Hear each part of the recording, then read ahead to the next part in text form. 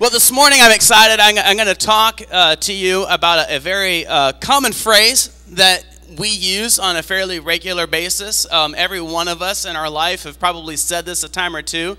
I'm not speaking just to the college graduates this morning or just to the high school graduates or the middle school graduates, but as I was preparing for this morning, they were definitely on my heart. But, you know, every one of us, whether, you know, we're older in age, whether we're senior citizens or whether we're, you know, in high school and whether, you know, we're married in life or wherever we're at, all of us at one point or another, we get to this point where we are at a fork in the road. And as we stand in this place, we have to make a decision where we're going to go in life. As I said earlier, you might be a married couple, and maybe your relationship is struggling and you're facing divorce. There's a fork in the road. Maybe you're a young person and, you know, you're in a dating relationship and that relationship isn't going so well. Or maybe it's going too well. And you're at a fork in the road. You have to make a decision. Maybe you're a college graduate. Maybe you're a high school graduate. And you're making a decision. All of us at one point or another in life, we face this moment, a fork in the road, and we have to ask ourselves this question. Where do we go from here? Where do we go from here? Which choice do I make? Which step do I take? Which direction do I turn? Where do we go from here? This is going to be our topic this morning. If you're taking notes, go ahead and just write that at the top of your paper. Where do we go from here? Maybe you're on your iOS device or your Android or Windows phone. Just open up the notepad, take some notes this morning, jot down some scripture, because this is one of those words from God that we don't want to walk out of here and forget. We need to remember this. And so as we do, we're going to be in Genesis chapter 13. If you have your Bible this morning, I encourage you to open it up to Genesis chapter 13. You know, the other day, my wife and I, we had some time alone. If you have children here in the house, you know exactly how precious that is. Time alone with your spouse is like, what is that? I mean, what does that even mean? I just don't even know what to call that. We had some time alone. I was thankful for, this sounds bad. I was thankful for Mom and Dad. They took the kids for a little bit and hung out with them. And Stella and I, we decided, you know, we're gonna head out. We're gonna grab some food. We're gonna go out to eat. And so I got home and I said, you know, where do you want to go? Well, I don't know. Okay, you guys are laughing because you know exactly what I'm talking about. I was like, well, let's see here. We could go to Hales, or, you know, maybe we could go to Stockman's, you know. Hey, maybe we could do a taste of Thai. I just don't know. You know, I want Thai, but I don't feel like I want it. What's that even mean? I want it, but I don't know if I want it. You know, it's I don't know, whatever happens up here inside of a girl's mind, you know, it's like this matrix with nodes everywhere. It's like I can't even follow the roadmap. So it's like, okay, well, you know, maybe we can hit up Sherry's, you know, or maybe we could hit up, you know, and I don't know. So eventually we get in the car, okay? This takes a while, but we get in the car. We're actually turning the engine on at this moment, okay? This is itty bitty baby steps here. So we get in, we turn the car on, and I head out forth. I head out, you know, to Elm, and I'm hitting here on the Elm and 395. Right there you got McDonald's there, and you got El Tapatio and Starbucks. Glory to God. Hallelujah. Amen. Right over there. And I'm like, which way should I turn? Honey, I've got to turn. Which way should I turn? Well, I just don't know what I want. Okay, so finally I take a blind leap of faith. Okay? And I turn left. And we're heading down, and I'm going about 25 miles an hour down the road because I know there are several restaurants coming up, and I don't want that moment where it's like, do a, you know, quick U-turn, and we got to turn back around. I don't want that. So I'm driving about 25 miles an hour, nearly get rear-ended by a semi who passes me eating a hamburger, okay? That may not have really happened, but okay. So anyways, we're heading along 25 miles an hour, and it's like, honey, we're coming up here to where we could turn off for taste of Thai. Do you want Thai? I don't know. Okay, well, that one's gone. Okay, well, there goes Walker's Steakhouse. You want, no? Okay, well, that one's gone. Okay, finally, it's like, I'm just going to turn into Sherry's because we have to make a decision. Guys, this is what I'm talking about. You know what I'm talking about? A fork in the road. Sometimes we just have to make a decision. We've got to turn one way or we got to turn the other. You can't keep going straight. I lived in Portland for a while, and I saw a guy who did not take the fork in the road, and his car crashed into the median. So we don't want that to happen in life because this is very dangerous, okay? The fork in the road forces us to make a decision. And here in Genesis chapter 13, a man named Abraham is at a fork in the road. God calls him. He says, Abraham, at that time his name was Abram, I am calling you for something great. And he says, Abram, you need to leave. You need to leave this land. And you need to go. I'm going to bless you. I'm going to make you a great nation. You are going to be prosperous. Your name will be famous. For all the rest of the generations, they will be talking about you, Abram. But go. Go. I can kind of imagine, this moment between God and Abram. God, where am I going? Just go. Okay. Well, I got my TomTom. I'm a donkey. You got a GPS setting for me? Just go. Any directions. Like anything. I mean, God, can I get some of those redneck hillbilly directions, like turn left at the apple tree or, go past the only stoplight in town and anything, God, anything. Go past the big rock. It's painted red. You'll notice it. You can't miss it. Anything. Just go. You'll know when you get there. Yeah, okay. That's about as frustrating as where do we go eat, Okay, well, God, I'll just go. I'll just go. I'll just get on the donkey and I'll just go. I'll just head out. And hopefully when I get there, I know what it's like, So Abraham, he heads out with a promise. No directions, but he's got a promise. He doesn't know where he's going, but he's got a promise from God. Now with that kind of a promise, I'm going to make you great. You're going to be famous. Your descendants are going to be like the sand of the sea. That's almost kind of scary. That one makes me a little nervous. But I imagine as he's heading out, he's got time to think about this.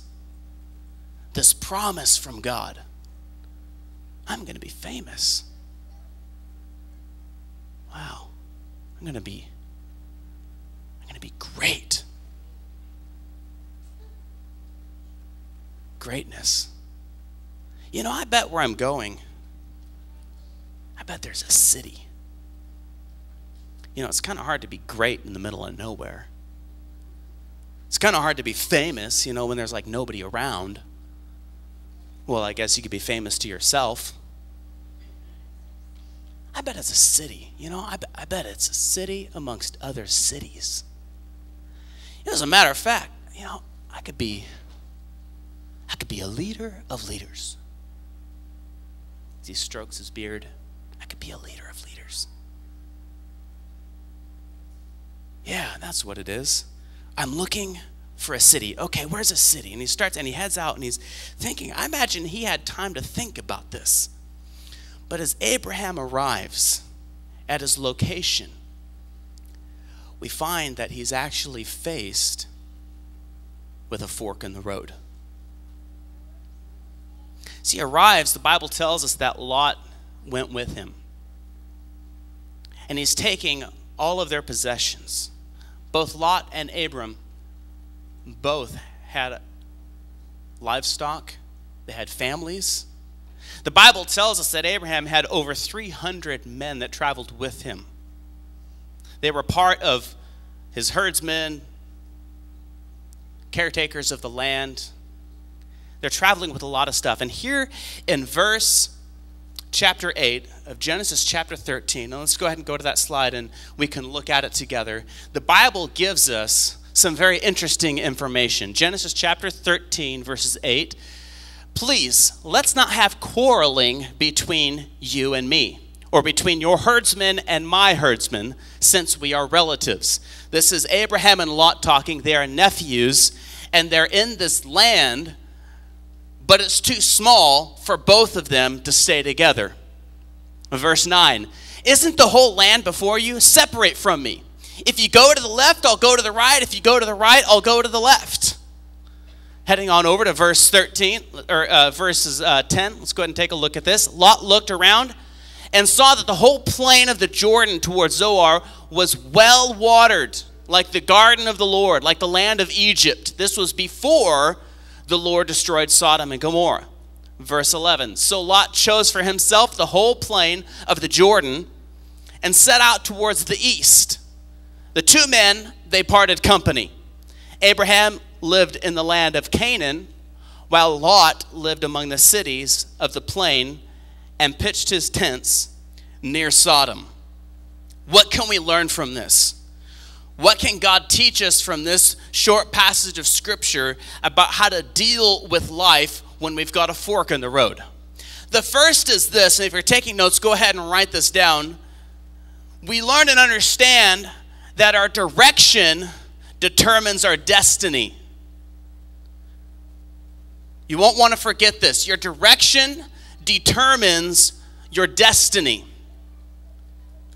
Two relatives, both with a lot of livestock, a lot of money, a lot of possessions, a lot of people. They can't reside in the same place, so they're faced with this fork in the road, and Abram and Lot have to decide which way they're going to go. Abraham says, if you turn left, I'll turn right. If you turn right, I'll turn left. It doesn't matter. I don't care. Just pick one direction. Let's separate company. Let's part company. You go, and I'll go the opposite direction. Interestingly enough, we've got two places that they go. Lot eventually ends up making his home in Sodom, but he puts his herd and his tent in the Jericho Valley. Abram turns and he puts his in Canaan. This is a land that for over the last 200 years has been in a decline. Used to be very popular, used to be more like a city, but now it's more like agriculture. Large fields, large open areas, not very many people. This is where Abram lived. But Lot chose, it says, to pitch his tent towards Sodom. A land filled with evil. A land filled with men who were burning up inside with unnatural sexual desire. A land full of rape, incest. A land full of disgusting sexual immorality. But this is where he put himself. This is where he faced his tent towards Sodom. We learn here that the direction determines your destiny. What you put in front of you directs where you will go. The Bible tells us, it says, guard your heart above all things, for out of it flows the wellspring of life. Where you put your face is where your heart will go. I want to ask you this morning to search your heart. What is your heart like?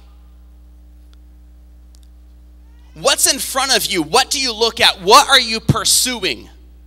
See, Abram could have easily chosen Sodom, and if he was only looking to fulfill the dream that God had put in front of him, he probably would have chosen Sodom. But Abram understood that he could not compromise for the sake of the dream. For some of you young people here this morning, taking a step out into a new life, heading off to college. Some of you are heading off to high school. Some of you will just heading off into summer. Remember this: the direction that you point your face will determine the destiny on your life. For you adults in the room, facing a fork in the road, making a life change, remember this: the direction of your face determines your destiny. Never choose to compromise to fulfill the dream in your heart. Never choose to give in to the easy way of life just because it'll fulfill the dream inside of your heart, in your mind's eye. Always choose to search for God before you search for your dream. Always choose to please God before you satisfy your dream.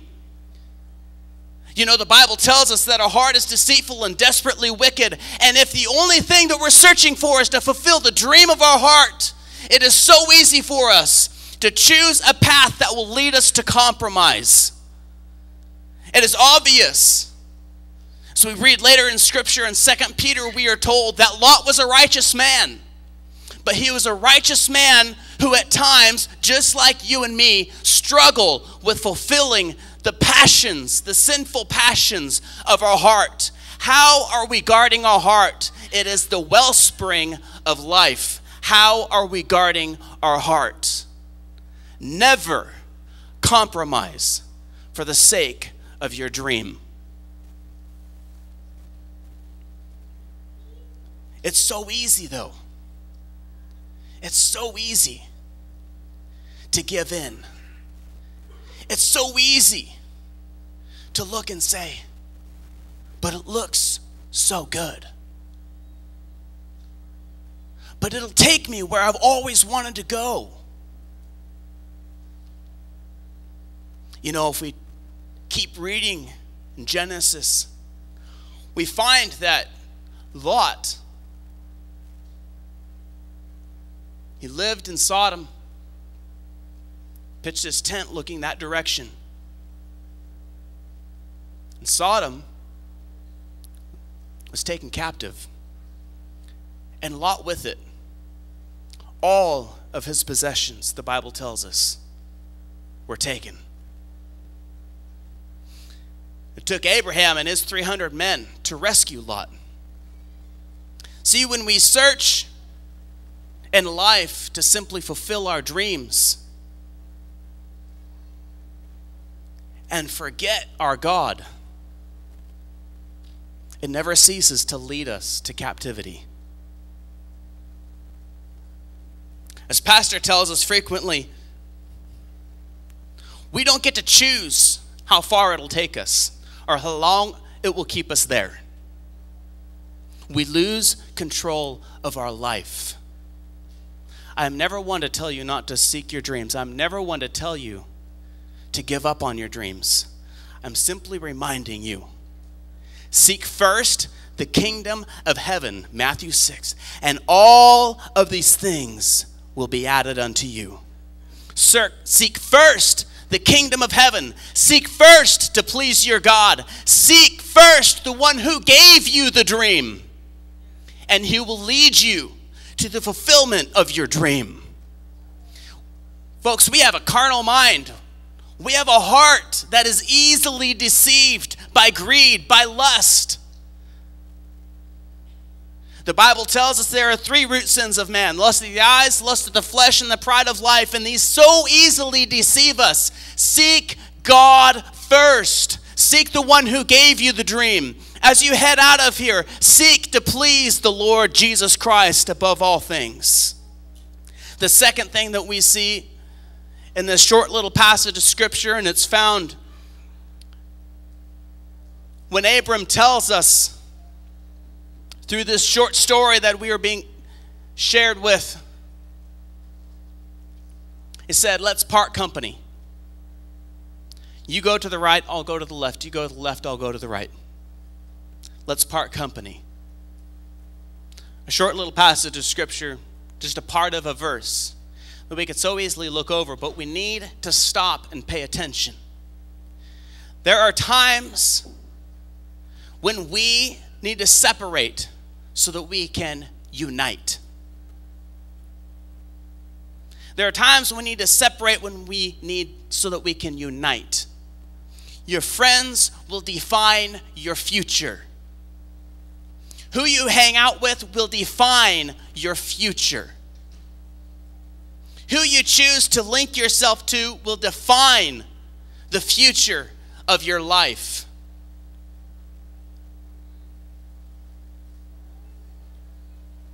There are times when we need to separate so that we can unite. You know, it's interesting. The meaning of Sodom means to burn. I mean, isn't that unique? If you keep reading in Scripture, you'll find out that it was toasted by God. The wickedness became so great. The Bible tells us that God rained down sulfur on Sodom and Gomorrah, and it was toasted. It means to burn.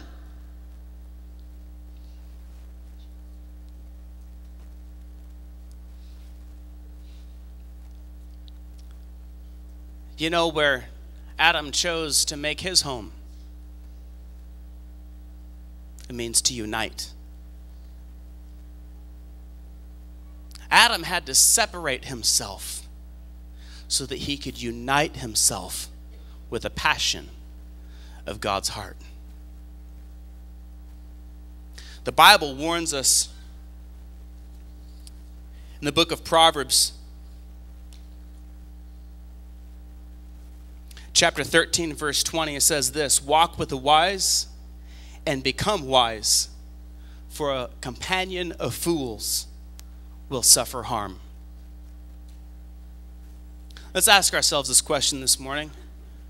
Who are we united with? Who are the close friends around your life?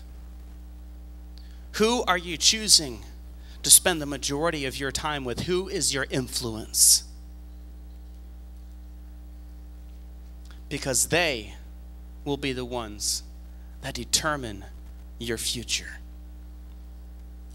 They are the ones that will determine the way that your mind thinks, the way that your heart feels, and the willpower that you have. Because who we hang around with become the influence, the number one influence in our life. You know, it's interesting in marriage.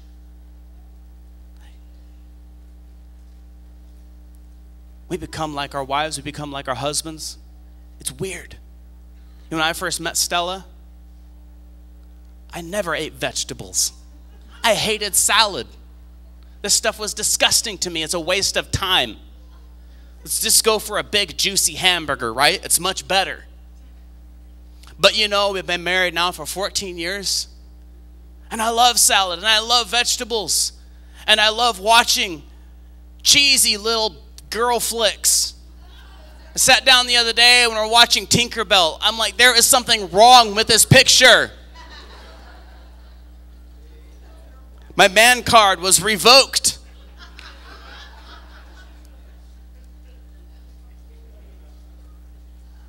But isn't it unique that when we hang around people, we begin to share like passions, we begin to share idiosyncrasies? Just get me around, someone from Florida, and I'll start talking with, a weird twang. It's like, what in the world is wrong with this picture? So a while back, I had the privilege of heading out to Seattle for a youth pastors conference. This was last year, and I'm packing my bags, and I arrive, and all these guys, they got their shirts buttoned up to here and this awesome haircut, and they got their skinny jeans and these cool, boots, and I show up in my flannel, and I'm like, what in the world is going on? Hello, I live in Hermiston. You become like Hermiston. I was like, I need to go, 2 days later, I'm like in the bathroom, like tweezing my eyebrows, It's,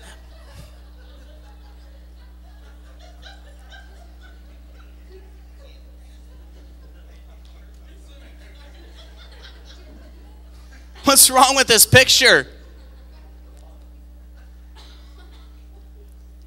The key is that you become like the people that you hang out with. Abram had a call from God. He had a mission from God. He had a destiny on his life, much like you. The Bible tells us, I love this passage of Scripture, I quote it all the time, Jeremiah 29:11, for I know the plans that I have for you, says the Lord. Folks, do not ever forget, before you were ever born on this earth, God had a plan on your life.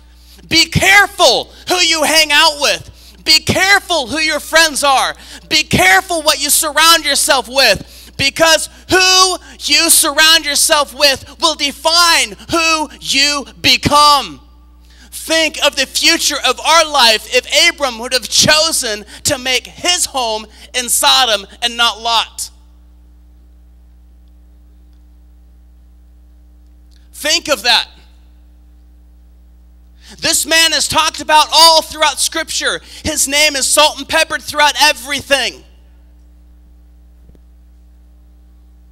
But what will happen to the future? What will happen to our young people? What will happen to Fusion Youth Group? What will happen to the future of Hermiston? If we, as the mothers and the fathers and the adults and the influences in these lives' children, do not protect the future and the destiny on our life? What will happen if we carelessly live our life, ignoring the impact that those around us have on our life?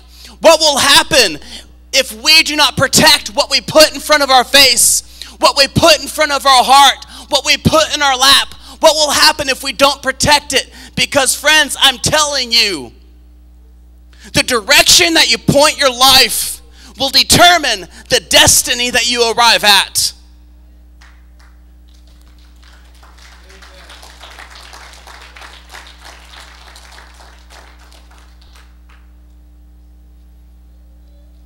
Again, Proverbs chapter 4, verse 23. Above all else, guard your heart.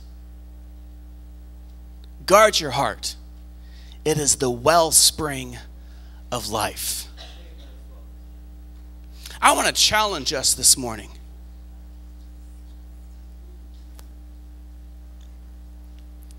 You are the foundation for the next generation. You're not here forever.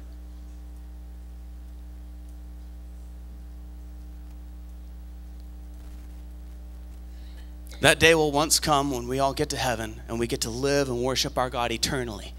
But for now, there is a lease on your life and it runs out.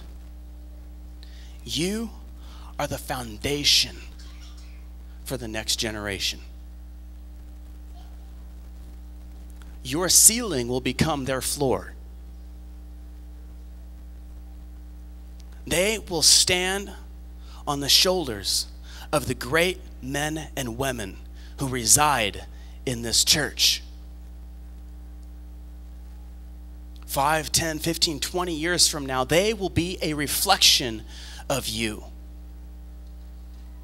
And I remember when I first had kids, my dad told me, he said, Aaron, be careful, because what you do in moderation, your kids will do in excess. Let me tell you, what you allow in your life, what you allow inside of this church, the behavior, the worship, the tolerance that you allow in your life will be tolerated and acted out in excess in the years to come. You have a destiny. You have a call from God. You are sent out on a mission. You do not necessarily know where it will take you. But from this moment on, you are facing a fork in the road. What you tolerate is what you teach. A great word from our friend in the house, Rod Brigado, told me once day, Aaron, what you tolerate, you will teach. What do you want to teach the generation that is coming up after you? What you tolerate, you will teach. Guard your heart. Guard your eyes. Guard your tongue. And guard the men and the women that you allow to be close in your life, because it will define your future. It will dictate your destiny. And the ones coming after you will do it in excess. We are the byproduct of a great man whose name was Abraham. And he chose to guard his heart. He chose to guard his future. He chose to guard above all things what he allowed in his heart. And we are the byproduct of that. Let's pray. Father God, we thank you so much. God, we thank you that from this moment on, Lord, we become aware. Lord, from this moment on, we become responsible. Lord, from this moment on, Lord, we choose to take our life and place it in your hands. Just as Abraham stepped out without a heading, without knowing where he was going to go, knowing some of the skeleton of what his future may be, but not really having a detailed description. Lord, he still went out and made a choice based on a sketchy image of what you had in his future. And Lord, when he came to that fork in the road, God, he chose wisely. God, he chose to make his home in a declining, depopulating area. God, a place with wide open fields, not necessarily great property for becoming a great nation. And God, even though Sarah could not bear children, he still believed that you would make him a great nation.